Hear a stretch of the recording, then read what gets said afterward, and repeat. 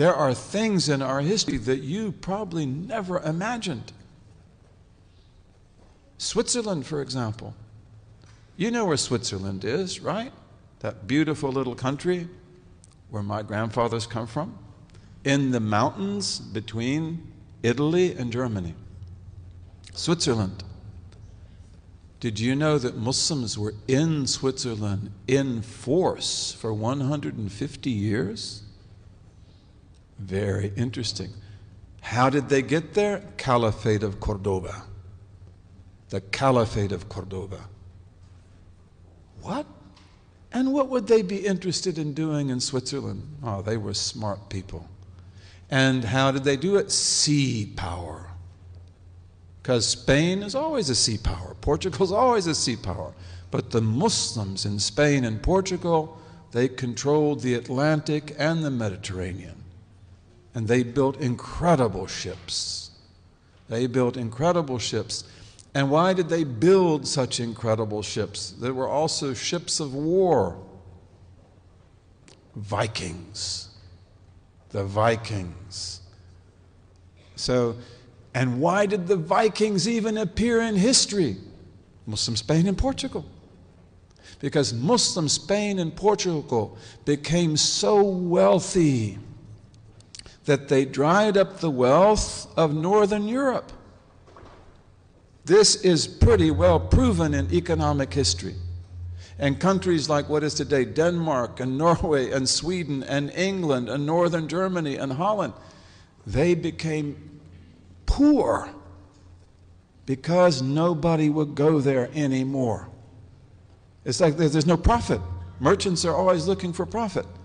The merchants that are in Italy and France and elsewhere, they no longer want to go north because what do you get there? Sheepskin, flax, wood. You go to Spain and Portugal, all you have to do is pay jizya. You pay the jizya and you're protected by the state. And then you get gold and silver and silk and oranges and lemons and everything in the world. It's really amazing. This is true.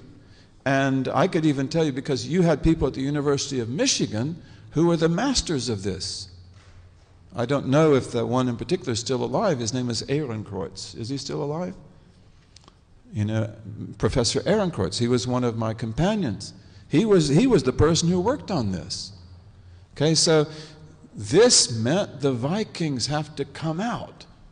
And the Vikings, you probably have seen movies about Vikings. Those are usually exaggerated. But the Vikings come out. Where did the Vikings first go? Lisbon, Portugal. Great Muslim city. Great Muslim city. And they sack it because Lisbon had never been protected from the Atlantic because of the fact they didn't have any enemies on the Atlantic. And they sacked Lisbon, and they took out of it tons of goods and women and children as well. And then they come down to attack Seville. These are all Muslim cities, Muslim ports. And the caliph at that time, his name was Abdurrahman III. He said, he was building the Mosque of Cordoba.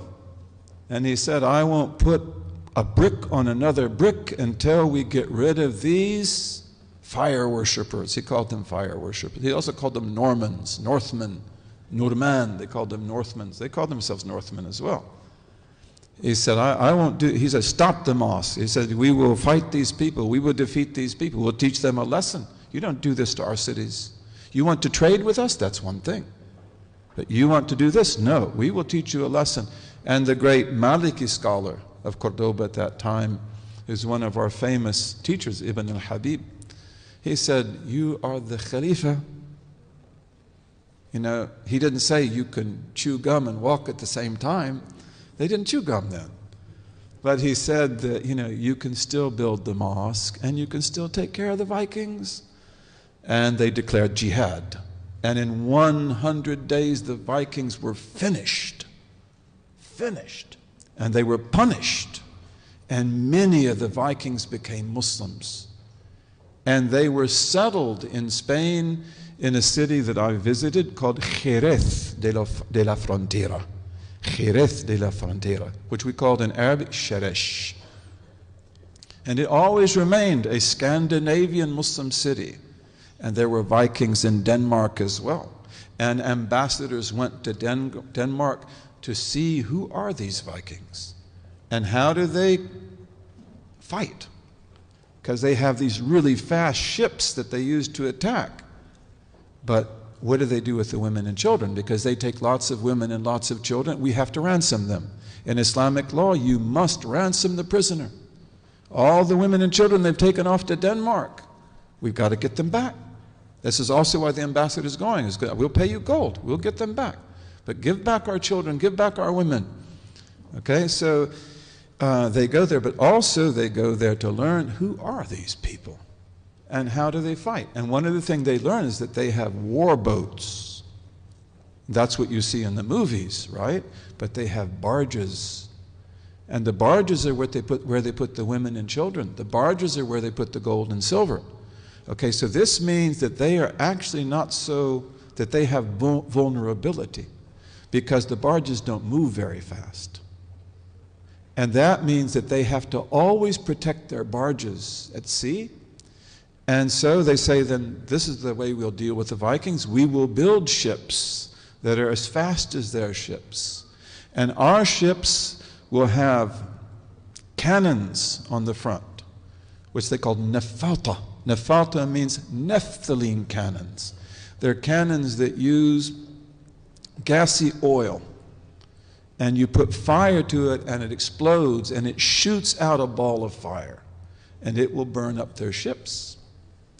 And then on the back we will have archers with crossbows and with regular bows. And if you want to look at, you've seen how samurais have made swords? Samurai sword is incredible. We made swords that would have competed with that. We made arrows. We were really good at what we did. So they said, we'll have our archers and they will have so many arrows that they can fight for a whole week without stopping. And then we'll have boarding areas because we're going to conquer the Vikings at sea. We're not going to just drive them off. And then peace was made with the Vikings for about 16 years. The old king died. Many Vikings became Muslims during that time. The old king died. The new king said, the old king made the treaty. I didn't make the treaty. I don't agree. And so he came back, to maybe attack Lisbon and Seville or other cities. There are lots of cities in Spain and Portugal. But also they said set up towers along the whole coast. And you can go there. I'd love to take you there. The whole Portuguese coast still has those towers. And the Spanish coast also has a lot of those towers. But they were really needed in the Portuguese coast.